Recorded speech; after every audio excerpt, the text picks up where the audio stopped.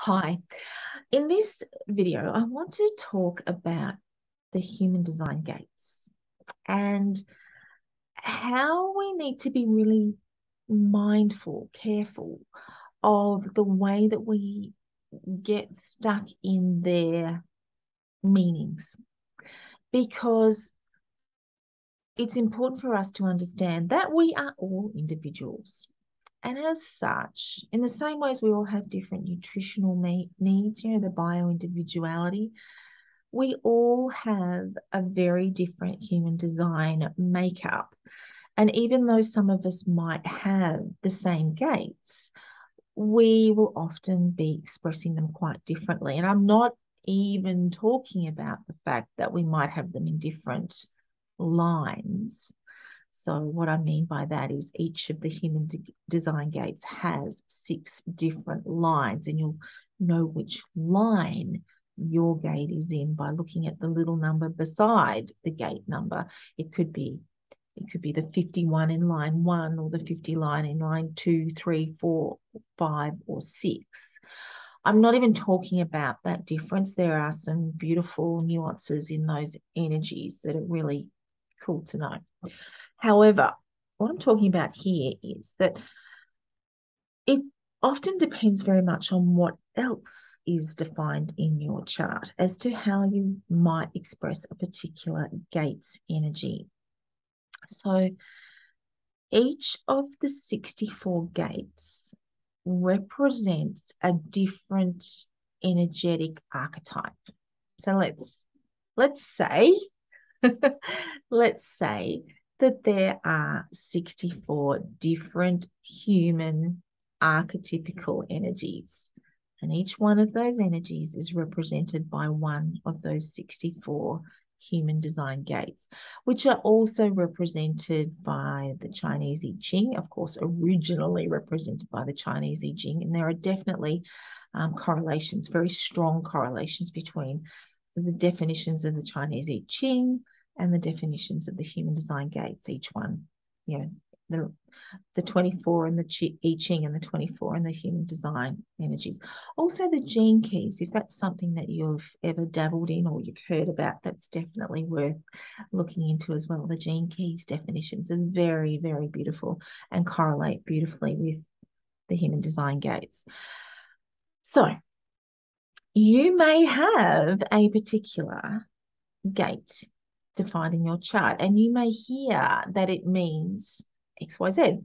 And you might say, it's interesting, I've got that energy, but I don't really feel that so much. Or I kind of get it, but it's not, there's something a little bit different about it for me. Or it's not big. I know other people that feel it more than I do. So it can depend on which planet that particular gate was being transited by that made it show up in your chart. It can depend on whether or not it comes off an open or undefined or white energy center, or it comes off a defined energy center. That can have a big impact on how you are experiencing the energy of that gate. It can depend on whether you live with, are in relationship with somebody who has the whole channel and you only have the single gate, or the hanging gate, as we often call it. If you've got a hanging gate and somebody that you're in a relationship with, or somebody that you live with, has the whole channel, they have what we call a compromise over your energy. And so that can kind of override your energy to a certain extent. And once again, it's important for you to follow your strategy and authority to make sure that that compromise doesn't change the way that energy is allowed to express itself as part of your life purpose or your reason for being here.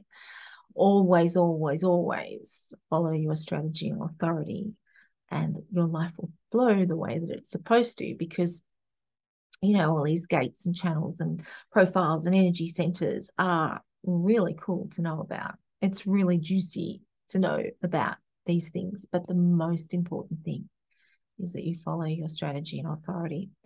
So I just wanted to to highlight that to you, the other thing that's really important for you to be mindful of is the possibility that conditioning may be having an effect on you and the way that you experience a gate.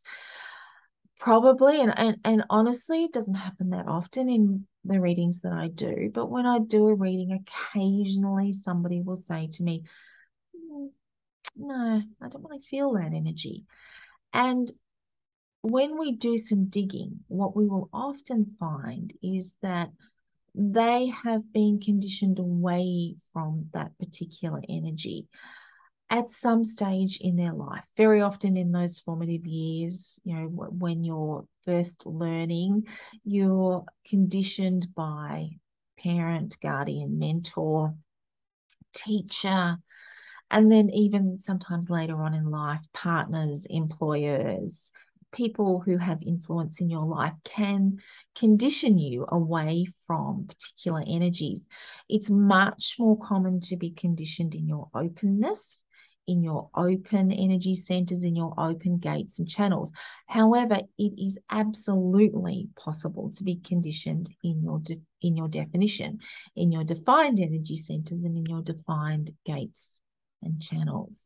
And that can make you feel like you are something that you are not, or that you are not, in this case, something that you are. So I hope that is interesting to you. I hope that gives you something to think about.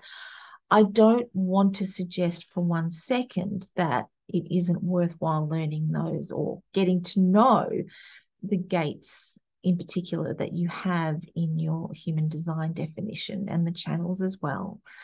It really is. And it's so interesting. And for most of the time, it will be yes, that's so me. Or, I suspected that was about me because people keep telling me that's about me. That can often happen in those red gates and channels because they're the ones that tend to be in your unconscious. But it's really important to understand that, if you aren't feeling it as much, it could be because of something else that's going on for you. And also important to note that it could be because you have a combination of gates and channels that together kind of create a different energy. I mean, that is absolutely happening for every one of us, but it can have a strong influence on a particular gate as well. So we're all individuals. We're all experiencing this ride completely differently. And that's part of the joy and the fascination and the excitement of it all. If you like this video, if it's been in any way helpful, if it's illuminated something for you that perhaps you haven't thought of before, I'd so appreciate it if you'd give it a like. Leave a comment. Tell me what you think. Ask a question. That would be great too. Giving me something to respond to is how I operate in this world as a manifesting generator. I will see you next time. Bye.